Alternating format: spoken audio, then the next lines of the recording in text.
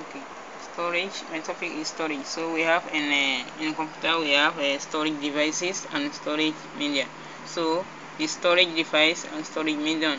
So the storage is the hardware where data is actually stored, like such as a CD or flash memory card. So a storage medium is inserted into the corresponding storage device, such as memory card.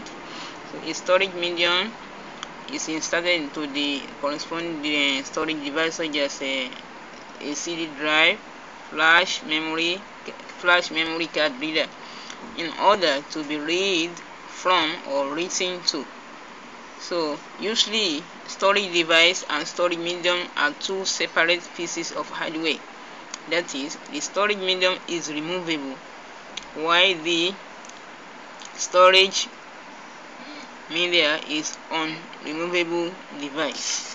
However, the storage, we have two types of storage. We have volatile and non-volatile.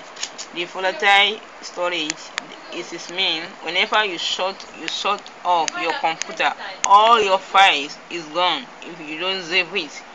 While the volatile will remain whether you save it or not. And we have another one. One of the storage is magnetic disk.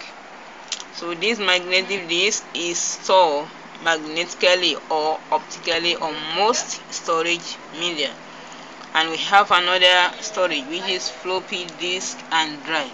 So floppy disk, something called diskette, or we call it disk, in order to meet removable storage needs.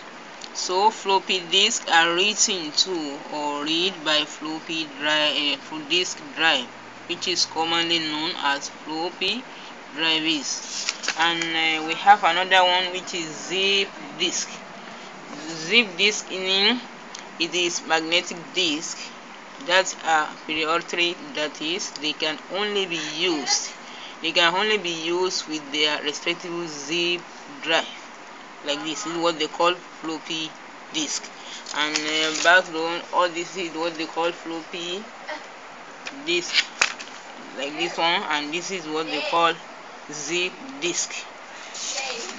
So that then the last one, it is hard disk, which is designed to use only network storage devices, such as network computer and some internet appliances. Thank you.